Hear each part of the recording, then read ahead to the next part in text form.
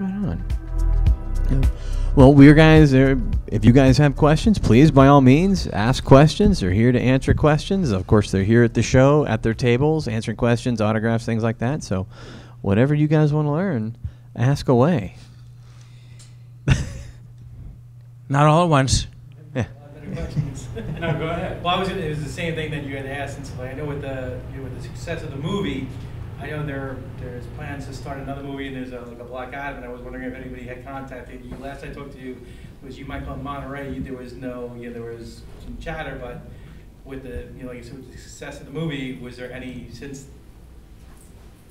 nothing? No, Well, the Shazam 2, because they don't have a title yet. I'm assuming it's Shazam 2 is being written right now. They're in pre-production, and when I did DC Daily, the producers of that said they were going to talk to people in the film department about possibly getting both of us in Shazam 2, but we don't know yet.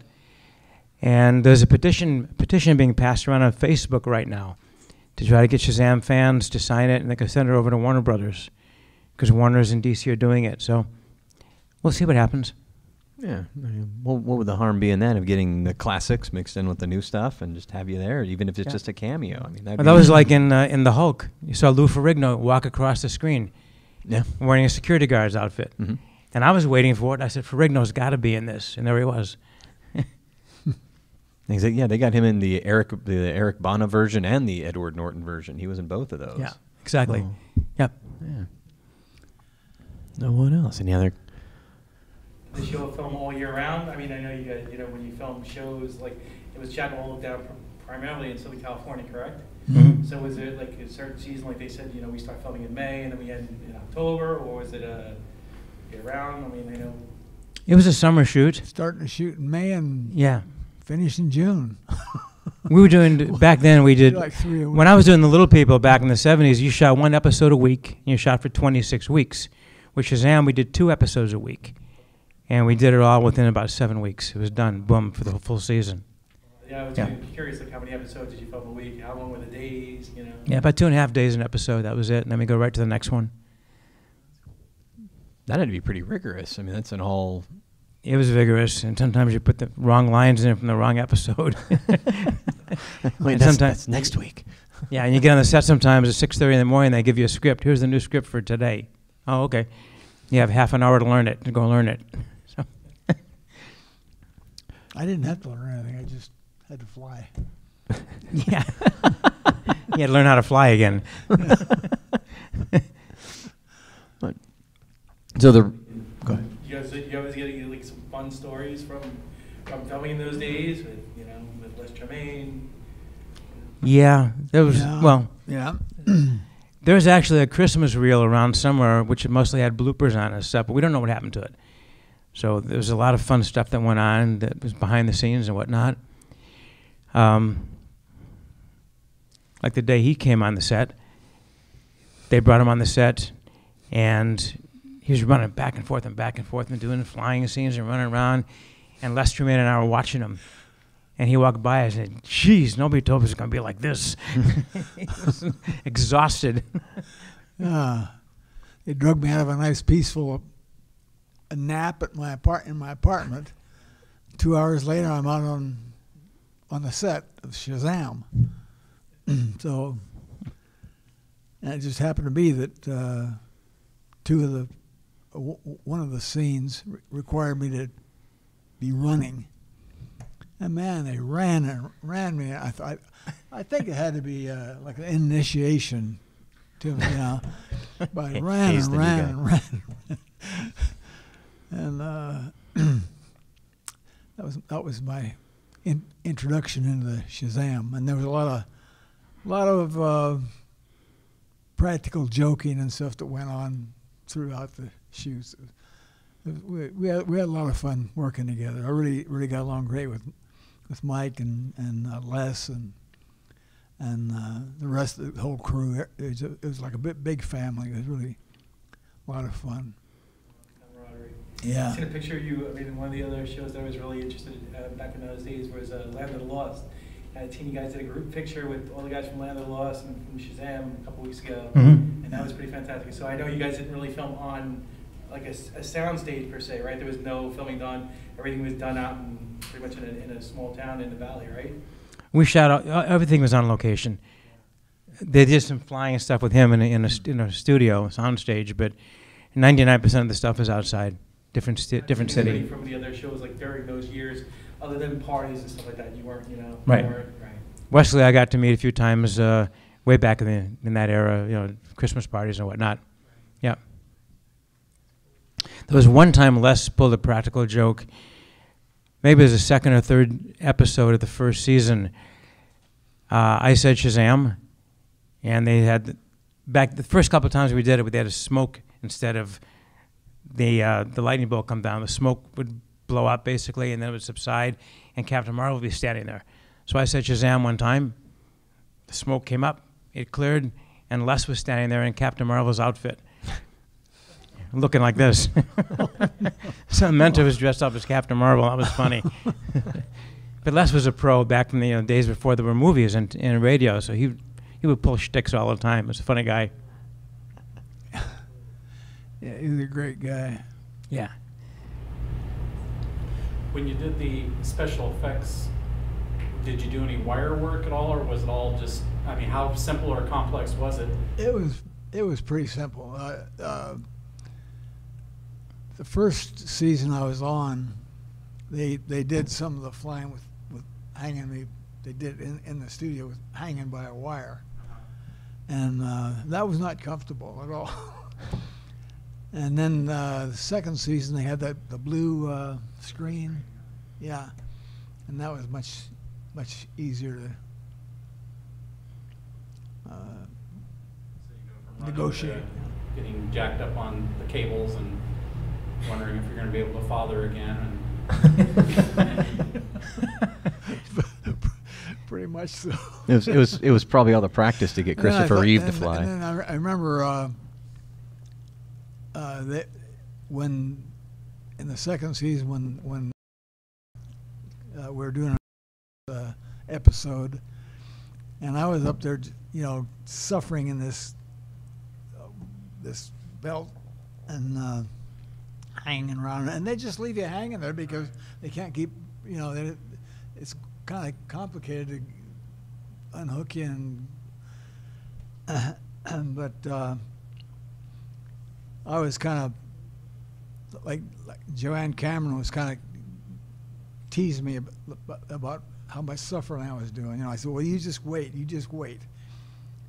And of course, when it came her time to fly, she was like, she was like a fly. I mean, she was just, she didn't weigh that much, so there wasn't the pressure on her, So her flying scenes were very, very simple, but mine were painful.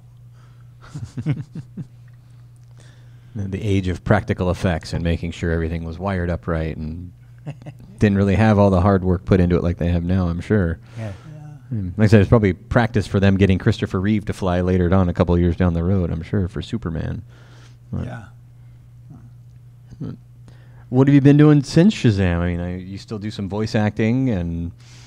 Yeah, I stopped working for quite a while because I was so typecast. I would still try to work after Shazam, but I would go out for interviews for different TV series and whatnot, episodes, and they said, we can't cast you in this. You're too identifiable as Billy Batson. So I got to the point, I said, okay, I'm done. So I did all sorts of odd jobs over the years. And then about 3 years ago, my son was watching Archer, and Archer was lying out by the pool with Lana, and he had amnesia, and he said, what was the guy's name who starred in the Shazam office hour? So there was a pause, and he said, oh, it was Michael Gray played Billy Batson. So my son called me and said, they just talked about you on Archer. So Adam Reed, the creator of Archer, and I hooked up, and he wanted to know if I would do a couple of episodes, which I did. And they were fun, and I just did 2 more last month for the final seasons. They just aired those last week. And I don't know what's going to happen now. I mean, I'm getting offers for certain things, and I have to see what I want to do. But these Comic-Cons are fun, too. I've got 2 next month, actually, Bakersfield, for the same guys that put this one on. And then I'm doing, he's doing it with me, and then we're doing Reno, Pop Culture Con after that as well. So we're on the road again. On the road again. Yep. Kind of like the show. On the road again. There you go. Yeah. How grueling was it to be on location for that, for, like you said, like 99% of the shoot? Grueling. Can you like run through like a day or a week of that? What was that kind of shooting schedule like, and the responsibilities for it? And like you were saying, 6 in the morning you get the brand new script for that day and half hour to try to prep it and everything. But what was that day like of just getting through that, other than the running and having your package yanked up and everything? Well, it was, we worked pretty much from sunset to sunrise to sunset, excuse me. And it was all in the summer. And a lot of times we were out in places like Vasquez Rocks, where it was 105, 106 degrees. And we're shooting inside the motorhome with big spotlights outside too. So maybe it's 120 degrees in the motorhome. It got so hot one day the windshield cracked. So it was pretty grueling. It was tiring. You're burned out by the end of the day. And actually, one scene, Les Truman and I were in the motorhomes doing our dialogue back and forth, and we were sweating profusely. And we both had blue eyes, so it's difficult when you have bright lights with blue eyes. Where I try not to squint. So when the windshield cracked, Les looked over at me and said, I won't say what he said, but it wasn't appropriate for a kid show. It's like, what the F? You know, what's going on around here? It's like, Mentor, you can't say that. So it was pretty grueling. It really was.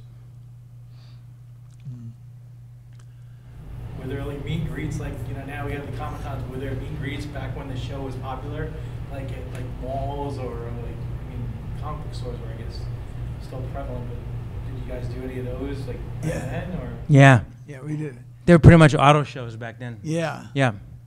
Car shows pretty much every weekend.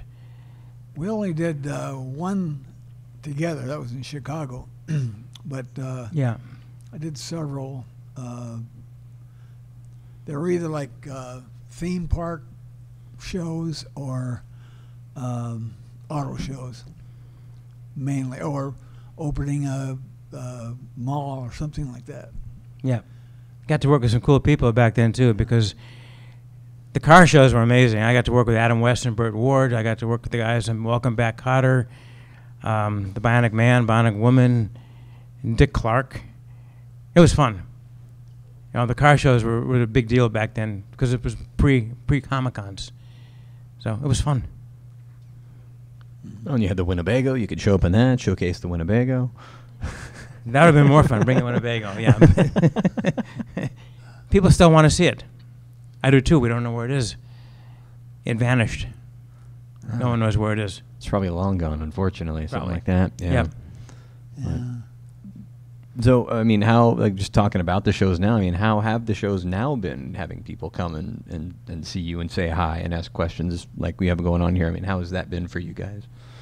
It's fun. It really is. Sometimes it's very heartwarming, too, because I have people come up to me quite often and tell me how Shazam made them the adults they are today and good people that they are today because of Shazam. A lot of them came from broken homes or issues going on in their households, and they couldn't wait for Saturday morning to get away from what was going on with their bowl of cereal to watch Shazam. It was their escape. And had good moral values, all the stuff back then, and good moral values compared to what's on TV nowadays. So we need more of that. And I didn't know at the time that the show was so important to a lot of people. I didn't realize that. Now I like hearing it. It makes me feel good. Yeah, I didn't either. It's been very illuminating and inspiring to hear some of the stories and some of the people that talk about the show and how much it meant to them. And I just thought it was a job, you know, that I enjoyed, and other people enjoyed it, but I had no idea some of the drama that was going on in some of these kids' homes. That Shazam was like their savior. I mean, they just even those little speeches that I thought were kind of corny, those kids, you know, little kids, they really they listen, and it stuck with him sometimes, not always. So it was a great experience. I'm really proud, pleased that I participated in that show. I think it's remarkable the extent to which actors such as yourselves have these parts that again, for you, it's kind of this job you're doing right there, and you may not, like you were just saying, understand the impact that it's having, but as a high school teacher, I don't think things have changed that dramatically. A lot of kids in home situations that, you know, they need something to see that role model type, and like the corny lines and stuff you recall and stuff, those corny lines tend to be the ones that are the most impactful. They really, yeah. I know for myself growing up, you know, Star Trek original series, and then the Filmation animated series to it, and then Shazam and everything, that just, I always watched it for those little kind of moments to kind of see that nugget of truth that you needed to hear in that, you know, today corny way, but when you're the kid, it's just, oh, that's what that means. Yeah. And you get it, and then it just kind of shapes you for the future and stuff. And, you know, not like I had such a terrible life compared to a lot of my students today who really have brutal kind of home environments. Yeah. But then you look at the superhero genre today, and you don't get those nice little corny nuggets of truth anymore. I mean, it's just all the big ripped bodies and the flat out destruction of that. You know, it's happening in a Superman movie again, and it's like way too much. And that was one thing that was funny about the recent Shazam movie, that it just kind of toned all that back down again and tried to make it fun again, so that you could get some of that corniness back into it, so that you can convey that kind of message to people. I was just curious what other thoughts maybe you guys had about that, because it seems like a lot of actors in popular shows like this, you know, it was just a job, but then you go out and you start realizing, no, you really had this important impact on people, and I was just wondering if you had any more thoughts on that. I just personally, I'm glad we did it. I didn't realize the impact it would have, or was having, and it just, again, it makes me feel good to know that we helped some people get through some hard times, you know. And again, we need more stuff like that on TV right now. Yeah. Made me get through some hard times too, because I needed a job. But what would you think, let's say you could get your youth back for it today, no way you would be able to look like you did back then. You'd have to so much more beef up today. What are your thoughts about that shift in the superhero look today? Because you looked great. You looked great. I was a kid. I didn't know any better. Nice try, kid. But you showed me what I needed to do to kind of look good. And so, but today, Well, I mean, how do you think you would The even... first season, I wasn't looking that great because I was pretty beefy, let's say. And the second season, I had a little... I kind of watched my diet and worked out a little bit, and looked a little bit better the second season. But it seemed to work. They, you know, I was kind of the backup quarterback because the first season was Jackson Bostwick, and then I took his place. But Jackson was pretty buff and all toned down, but I was kind of the well-fed Captain Marvel. I could play mentor now, actually. I'm a little old for mentor. Me too, but I can still play him. He was in his 60s back then, Les. Yeah. Yep. Is there any contact with Jackson Bostwick between either of you, or is there any contact between you guys and Jackson Bostwick? Is there a thing about perhaps putting all three? I mean, I know he does some stuff I see once in a while online. He does some conventions out in, like, you know, he lives down in like Tennessee or something like that. So is he ever thought about coming out here to do, or is there any? I haven't made contact with him 45 years. Because he left the show, is that right? He left the show after the first year, and John took over. And John and I became friends. We're still friends. Jackson and I haven't spoken. I saw him once at retro event down in Southern California. I approached him to say hello, and he didn't talk to me, so that was it. I don't know. I don't know what's going on. I have no idea. I know has anybody reached out to you guys? Like, I would think there would be something from like merchandising. Like, I know it's huge online. Like I said, there's so many different Shazam and Captain Marvel pages. The original Captain Marvel, there's a Shazam TV show, like page specifically. And there's people that really go over each episode and like break it down, stuff like that. But I've never seen any like merchandising besides custom things that have your depiction or your depiction in like a figure. Has there any been? And I know that's a huge thing now with like you can go in Shazam. I mean, they have keychains and everything. Is there even anything to reach out to do stuff from the TV show, like it would, you know, depict your characters, I should say, as opposed to the new Zachary Levi? Is there anybody we can reach out to do that, or? Not really. No.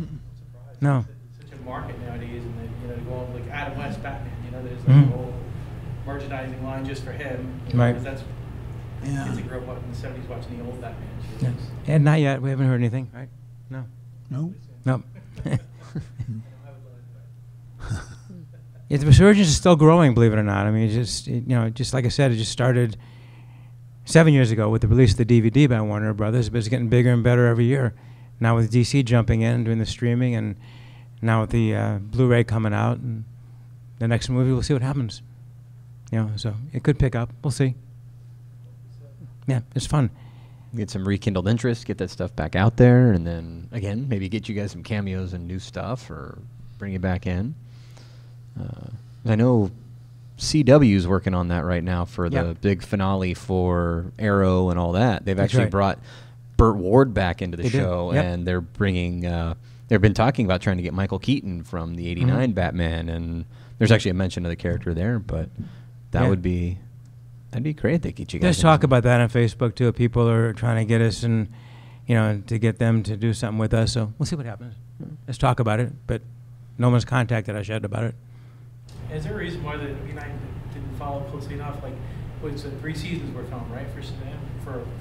Yeah. So when they come to you, why was there a season 4? Is they just decided to discontinue, or I never researched that? Is there a reason why? What I heard was financially they couldn't go into season 4.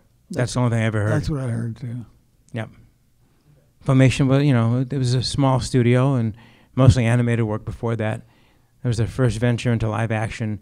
So I was told financially they couldn't go into a 4th season. Okay, that makes sense. And it wasn't because of our salaries, that's for sure. That's what I was going to say. Especially not back then, no. Yeah, it was filmed out, like you said, out in little towns and all that stuff. So Yeah. not like you had to pay for all those productions and stuff. Yeah, so no, that's it. It could have gone on for a long time, but it just didn't happen. I was gonna say, how did you like hear about the role? Like, what was the audition process like for you guys? I knew what you said. How did you hear about like the role of the Shazam show? Like, how did you hear about the show, and like, how did you go about auditioning and stuff? How do we hear about the show initially? Oh, well, I had just, personally myself, I had just finished shooting a series of Brian Keith and Shelley Fabre in Hawaii called The Little People. And they changed the format of the show after the first year to the Brian Keith show, and they wrote my part out. So I was not working at the time, and then I got called by the Brady Bunch to do an episode of that. And then my agent said she got a call from a studio called Filmation. They want to talk to me about playing Billy Batson in a series. Would you go out and talk to him? So I drove out to the studio and talked to them, and they said, we want you in the show. It really wasn't even an audition. It was just, we want you in the show, and would you like to do it? I said, sure. So that was it. Did you go out and research who the character was? And No. They didn't have time. we want you. Be here Monday. That's it. Basically, that's what it was, yeah. Show up Monday morning, we're shooting. Yeah. Okay.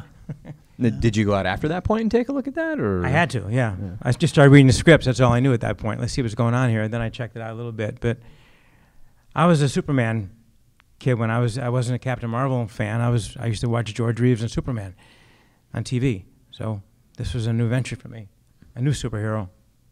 Yeah, kind of similar, but now you get a kid being the most powerful mortal, Earth's most powerful mortal kind of thing. And Yeah. Okay. Yeah. So had to do the research after that point, right? Yep. After the fact. I have the part. Who am I again? Okay. Yeah.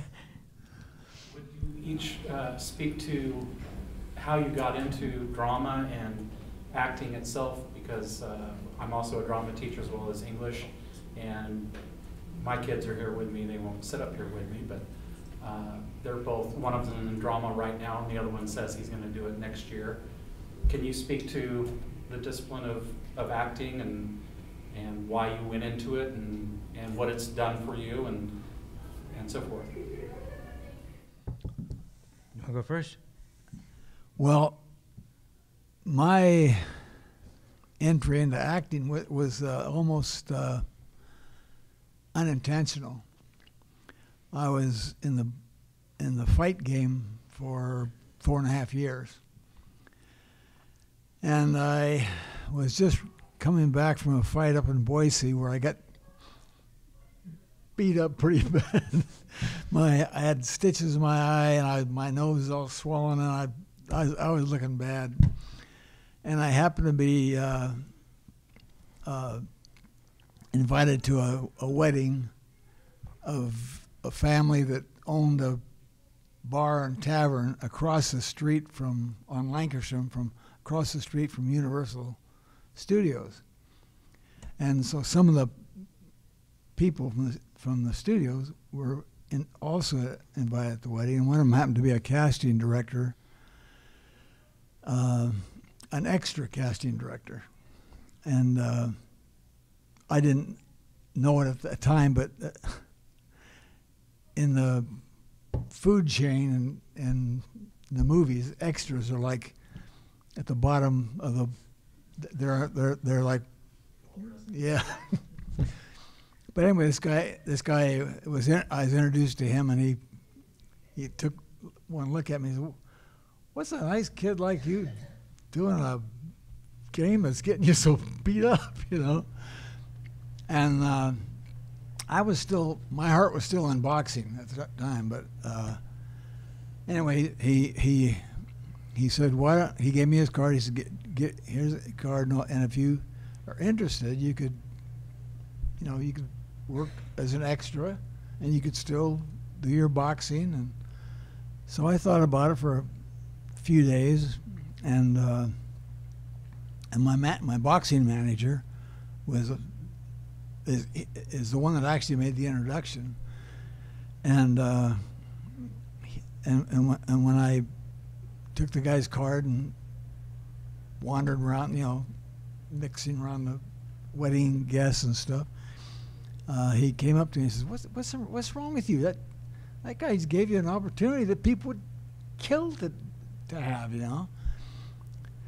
And anyway, I said, "Well," he said, "You like he said, you could work extra when you're not training, and when you're training, and you don't have to work. It's not like having a regular job, you know." Sounds like he was just trying to get you out of boxing. Pardon? Well, I think I'd still be boxing today if he had his way. But anyway, I called the guy, and he sent me down to Central Casting, and they interviewed me, and then they signed me up for their roster, and then I had to join the Screen Actors Guild. Anyway, flash forward about 2 years, I was sent out to do a Lucy show as an extra, but it turned out that the character that they had me playing had to have some dialogue. So they asked me if I would be willing to join the Screen Actors Guild. I said sure. So I joined the Screen Actors Guild. I did this Lucy show, and then from then on, I think acting has got more prestige, more money. So I quit working extra, and I started pursuing acting. I went to acting classes and all that stuff, and I hung up my gloves, and I just worked as a kind of a working, struggling, starving actor. And then I got the call for Shazam out of nowhere, and And Was it truly out of nowhere, or did somebody know somebody that knew somebody that? well, it wasn't really out of nowhere. It was I was introduced to a casting lady named Meryl O'Laughlin for another. I was introduced to her for another part, and she just met me. And then a few months went by, and I hadn't worked for her or met her again or anything. But when she happened to be casting Shazam, and when Jackson was dropped from the show, Meryl thought of me and called my agent, and then my agent called me, and I panicked, of course. Wasn't too sure whether I... Sounds like it was a lot of first impressions, just connecting with the right people accidentally sometimes. Yeah, really, yeah. Just kind of swimming through the reefs, you know, and... Nothing you can really plan for then, you would say. It's just, it's going to happen. No. Always put on your best face. Yeah, I would say that always be prepared, and you know, try to meet as many people as you can that are influential, but don't look down at the people that aren't influential. Just try to go on about being a good citizen and hone your craft as best you can. So to be a good actor, so when they do call you in, because they want you to be good. They you know, a lot of people get really defensive about auditions and stuff, and say, "Oh, they're all mean. But they want you to be brilliant, because you're the money. They're spending money on you. So be prepared on these auditions to be brilliant, because that's what they want you to be. And if you're not brilliant, you're probably going to be out for another audition someplace else. But it's a tough game. It's a tough game being a professional actor, because even if you get a series and the series doesn't take, say, only lasts 1 or 2 seasons, then you're right back where you started from, in a sense, you know, unless you really impress the heck out of somebody. But that's my story. It struck me about Bill Shatner that he just kept doing TV and everything, and he'd always look for other things. And in reading about his life, it was clear why he was doing that, because of, you know, family issues and things. But now he just kept putting his nose to the grindstone. Yeah, and he was also a classically trained actor. I mean, a well-trained actor. So when he did get his shot, he was brilliant. I mean, he got hired, you know.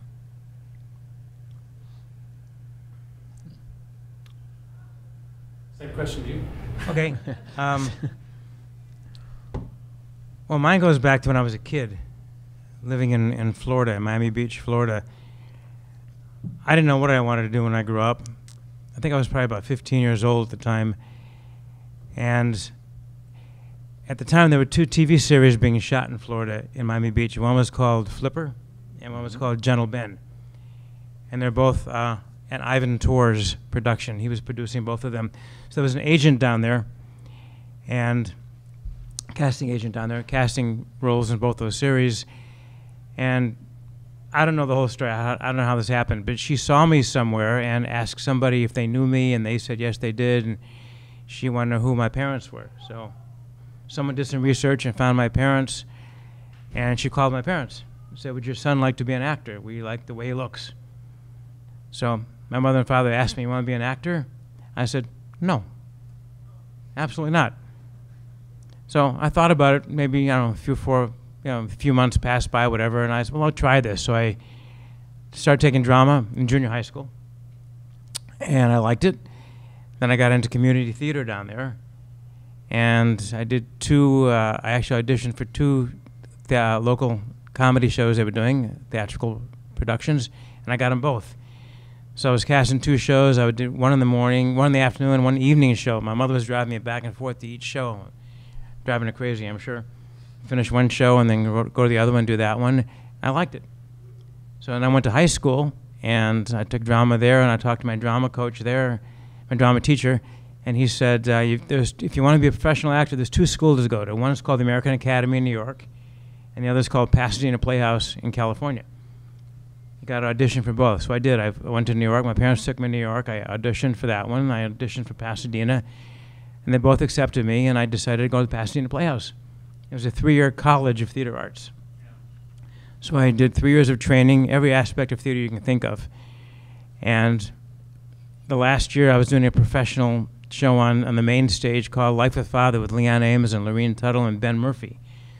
And an agent saw me and he was waiting in the green room afterwards and said, "You want to sign with me? You want to do this professionally?" I said, "I do." So I signed with her, and then about a week later I graduated college. And I went to her agency, and she started sending me out on auditions. And I was lucky. I got everything I went off for, everything. So I thought this was easy. Turned out it wasn't so easy because, I found out things weren't happening as well as I thought they were going to happen. But I did it quite well from 1968 to about 1976 or 1977 when Shazam was off. So I did a lot of local, small TV parts down there, small parts in movies. Then they started to grow into my first TV series and then Shazam, and here I am now. But you got to have good training. You got to have a good school to train with. The Actors Studio is probably the best right now. They're in New York and California. Can you speak to that? Why would you say the Actors Studio now? Why are they Well, the other 2 are gone. American Academy is gone and Pasadena Playhouse is gone. Pasadena Playhouse is still there, but it's a legitimate stage. It's a theater now. There's no more college. So I think probably the best training grounds for an actor would be the Actors Studio. New York. And in LA too. Yeah. Oh, was there an Actors Studio in Yeah. LA? Yep. Actually, Brian Cutler, who was on, is one of the teachers at Actors Studio in LA. Yeah. Oh. Brian does that. Oh, I didn't know. Yeah. I knew he was a coach. I didn't know he Yeah. was Actors Studio. Actors Studio. Yeah. Huh. So you got to have a good training background. It helps. It's a tough business to crack. It really is. Very competitive. Who did either of you ever go up against at some point where you either beat them out for it or got beat for them and you were like, God, I really wanted that part, but yeah, they clearly were better than me, or it's like, yeah, I got that part because I totally nailed it, and of course it was going to be me. Do you have an anecdote of that at all? I got 2. The Little People, I auditioned for the Little People at Warner Brothers, the Brian Keith show. I auditioned for that. Casting director said yes, director said yes, executive producer said yes, and then Brian Keith, who owned 40% of the show, had the final say-so. So he came in for my last audition, and in the middle of the audition, he said Continental Airlines. Got up and walked out. What's that all about? I found out later that was his cue. If he didn't like what he saw, he was going to say Continental Airlines. He walked out. So they cast his wife's nephew in the part, who had never acted before. He was a surfer in Hawaii. I'm sure nepotism had nothing to do. That's when I learned the word nepotism. A week later, I was visiting my parents, and I got a phone call. Pack your bags and get on a plane. You're going to Hawaii. You got the part. Because the other guy couldn't act. He wasn't a trained actor. Then there was a movie, which will remain unnamed right now. Years later, I auditioned for a movie also at Warner Brothers. And it was me and somebody else for the main part. And I thought, this is great. This is a big movie. This is my big shot. Well, the other guy got it. And his name was Richard Gere. So obviously, I lost the part to a big star named Richard Gere. Wow. So, it is what it is. Yeah, I got a couple of funny stories. One is that my agent had called me and told me that they wanted me for, I keep forgetting the name of it, that Tom Selleck, Hawaii. Hawaii Five-0. Magnum PI? No, Hawaii Five-0. Magnum PI? Magnum, Oh, yeah, Magnum, Magnum yeah, PI. that's it. Yeah, I keep Magnum, forgetting yeah. it. Anyway, that they actually wanted, I didn't have to audition or anything. It's just, they want you to, you're available such and such date from such and such date. I said, yeah, wow. And it just happened to be that my family was going to Hawaii that same time period I thought, wow, that's gonna be. I'm gonna be working in a Magnum PI, and my family's gonna be there. It's like a free vacation, you know. So I'm for like a week. I'm like flying on cloud 9, and then my agent calls me and said, "Oh, man." He said, "Don't ask me. It's got nothing to do with you." Or he said they decided that they wanted to go a different direction. They got another actor. You know. Oh crap! Okay, well, what can you do? You know. So a few weeks went by, and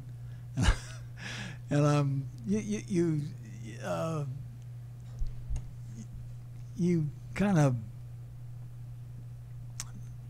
meet a lot. You hang out a lot in that business. You go to lunch and you meet other, hang out with your unemployed friends, you know. And this one good buddy of mine, we had one of these chance meetings. We were on some other audition, I think, and he says, "Hey, Ken, how you doing? Oh, hi, John, how you doing?" And what have you been doing? And I said, "God, man, you look great. You look like you had a nice tan, you know." I said, "Where'd you get that tan?" He said, "Oh, I just did a Hawaii 5-0, and Magnum PI." And I said, "Was it by any chance for the part a cop that was?" And he said, "Yeah." I said, "You." But I don't know what happened. I mean, he must have had or his agent had owed somebody, or I don't know. But it was. I mean, we both had to laugh. I mean, I was laughing with kind of a broken heart, but it was funny. That's what happens. It just happens, you know. 'Cause he and I are both kind of the same type, and. But there's one more. Oh wow! Yeah. Yes. But there is a funny story that I heard also, and I don't know if this is true or not, but I think it is.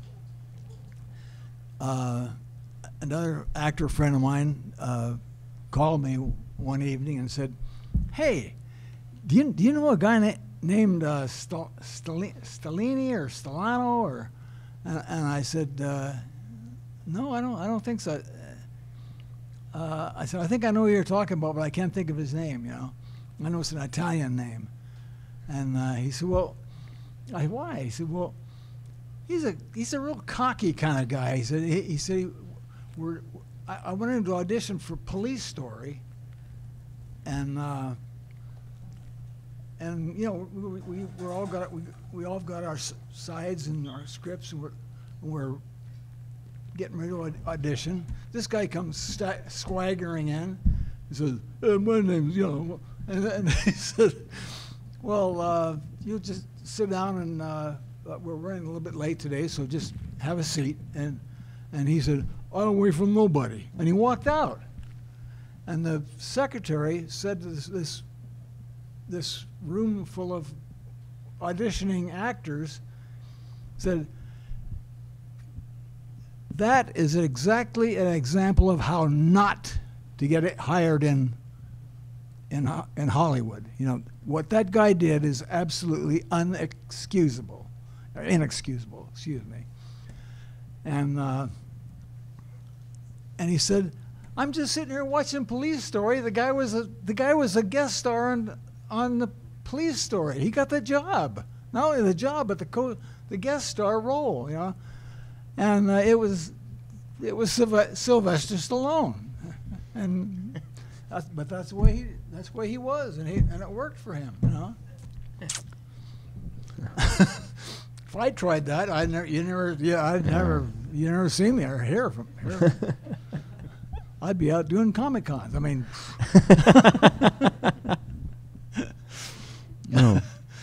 I'm afraid we are out of time, but thank you very much, gentlemen, for being here. Oh, Thank you very much Thanks for having us. the questions from the crowd. Appreciate it. And you guys are going to be here for a little bit longer, signing at your tables? Till 5 o'clock, yeah. Till 5 o'clock. So if you guys have any other questions or you want to say hey, get an autograph, a picture, they will be at their booths over in the building across the way for the rest of the afternoon. So thank you very much. Give them a round of applause. Thank you. Thank you, gentlemen.